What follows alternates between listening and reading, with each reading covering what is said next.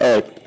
So once you paused or once you start playing the video back over again, you should have something that starts to look like this section up here, this red section, or whatever color you started with. It really doesn't matter, but for the demonstration of this video, I just wanted to start with red.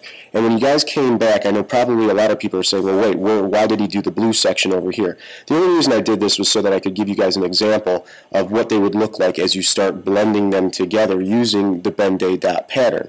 Now, don't freak out. You are actually going to be using a purple marker for this. But what I wanted to show you was along the edges here of the color wheel what they would look like as they start blending into the purple dots. To do this, I think the best way is to go and grab an actual purple marker, all right, and fill this pie wedge in with purple dots, all right. So what I got done here is I started to add purple dots inside of my red blended dots and my blue blended dots. Like I said on another video, you really don't want to pull too much blue into here, and you don't want to pull too much red into there, because then you're going to lose what the purple color is in the middle. And since you're using a purple marker, you don't want to make it look too dark. And I'm noticing on the video right here that some of these dots, when they layer over, like the blue and the purple dots here and the red and the purple dots there, they actually almost start to look like they're connected lines. So you kind of want to pay attention to how many dots you're putting on there and how much you're layering.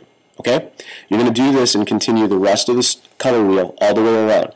What I would advise you to do is start off with your primary colors, your red, your blue, and your yellow, and then start with your secondary colors in between, purple, orange, and green, and then layer some of those primaries inside the secondary, and then maybe layer some of those secondary colors into the primary. All right?